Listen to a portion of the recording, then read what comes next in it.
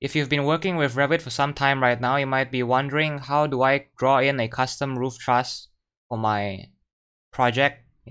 So let's get started. First things first, we will not be dealing with Revit models here. Instead, we'll be dealing with Revit families. So click on the new button over here, and a pop-up window will emerge, and this pop-up window will show you all the available metric templates that you can use for Revit families. So scroll down to find the metric structural trusses template over here and click on open.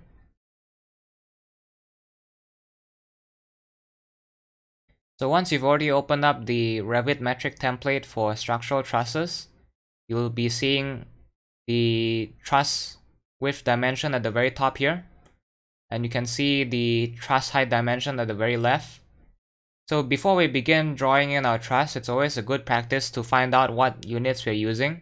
Even though we know that we are using a metric template from Revit, it's always best to find out whether we are dealing with millimeters or meters or centimeters.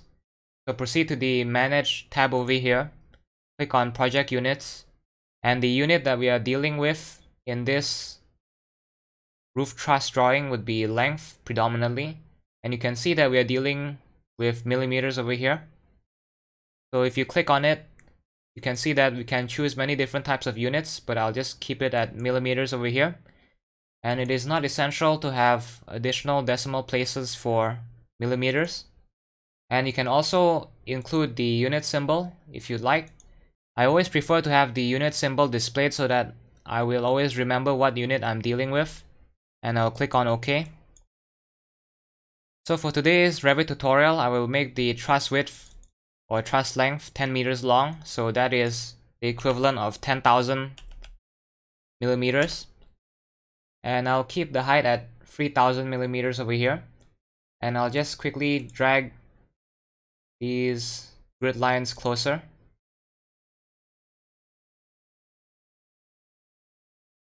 And I'll also move this dimension over to the right over here. So now let's begin drawing out our truss. So let's go to the Create tab over here, and we can see the three main buttons that we'll be using. And those buttons are the top chord button, the web button, and the bottom chord button over here. So I will be starting off with the bottom chord first. So I'll be starting my truss from this intersection here, all the way to this intersection. And I do not need to hit escape in order to find the web and top chord buttons. It's already located over here, right above the bottom chord button over here. So I'll quickly draw in the top chord like so, and I'll draw in the web members.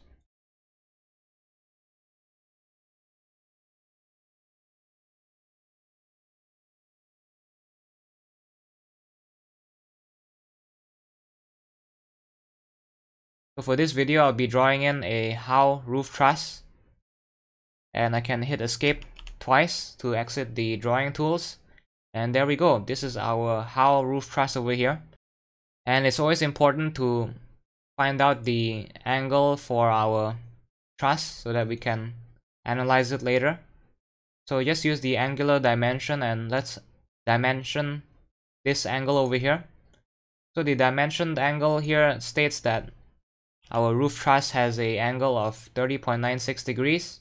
So it's pretty much 31 degrees. And that's it for this Revit tutorial. If you found this Revit tutorial useful, do consider liking this tutorial and subscribing. And as always, stay safe, keep learning, and goodbye.